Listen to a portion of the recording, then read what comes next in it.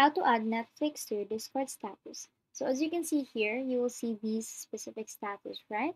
So as you can see, I don't have that one. Now to be able to create or add a Netflix as your Discord status is, let me just put it out there.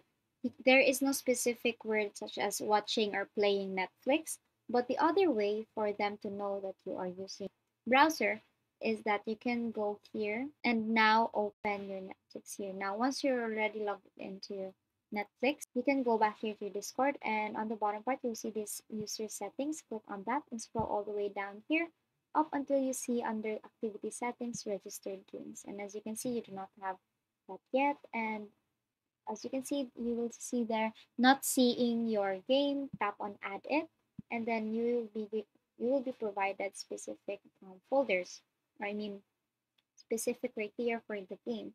So since Netflix is under Google Chrome, you have to tap on Google Chrome there and tap on add game.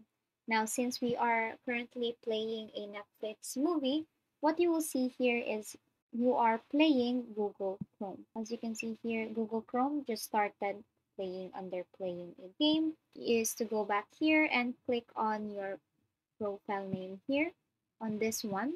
This will come up, right? So here you will see online. You're currently online. And you can even set a custom status. The only way for others to know that you're watching or you want to share that you're watching a Netflix movie is to create a custom status here. So you can actually add playing Netflix, and then you can actually set a date for that or a time span for that. So for example, you want it to be set for 30 minutes, and after 30 minutes it will eventually go out or it will eventually be deleted. So tap on online here and tap on save.